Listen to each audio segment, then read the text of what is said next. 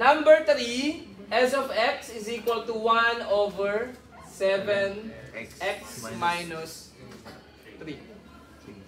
Ano muna gagawin natin? Let. Lagi naman eh. Lagi naman siya natulog. Okay. Doon sa mga given example natin, meron na ba tayong fraction? Wala po. Wala pa. So pag nag-let tayo agad, magiging komplikado. So ang gagawin mo natin, tanggalin si fraction or yung denominator natin. Paano natin siya tatanggalin? Itataas lang natin siya.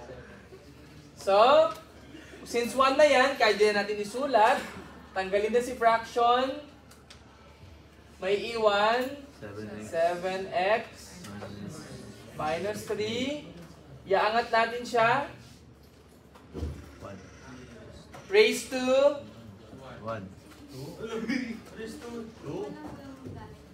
raise to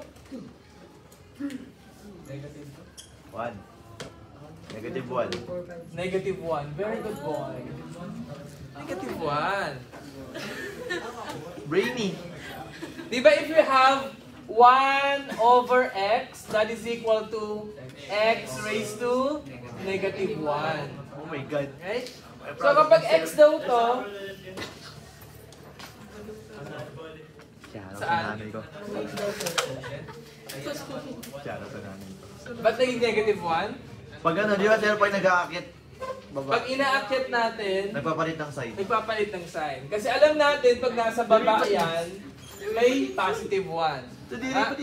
So kapag inakyat natin sa numerator, magiging negative 1. Okay? Philippines tango 1.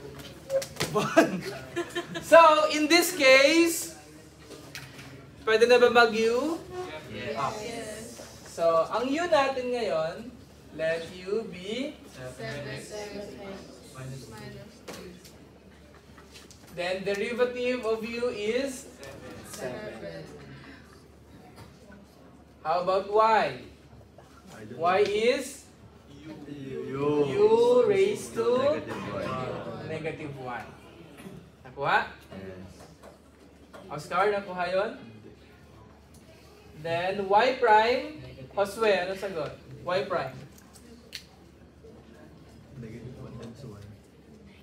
Negative times 1. You negative times 1. Minus 1. 0. Ay, 1. Anong derivative nito?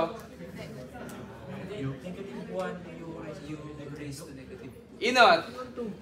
Ano po sir? Negative 1, you raise to negative 2. Negative 1, U raised to negative.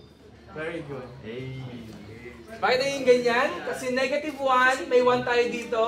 Negative 1 times 1 is negative 1. Copy U, then yung exponent, bawasan ng isa. Negative 1 minus 1 is negative 2. Ay, hindi Right? guys. Since 1 naman na to, pwedeng tanggalin na po natin yan. Nakukuha. Then, multiply na natin. Medyo madali lang. dy over dx is 7 times negative u raised to negative. Squared. Squared kasi. Ano ba? Now we have negative 7 u raised to negative 2. Magkaiba po yung squared lang sa raised to negative 2. Bond. Pwede na ba tayong bumalik sa pag-represent? Bombastic sign. Yes. Negative 7 Criminal. quantity x minus 3 raised to negative. Hey. Ang nagka-negative exponent, ibaba naman natin. For the final answer, negative 7 over minus 3 raised to positive. Yes.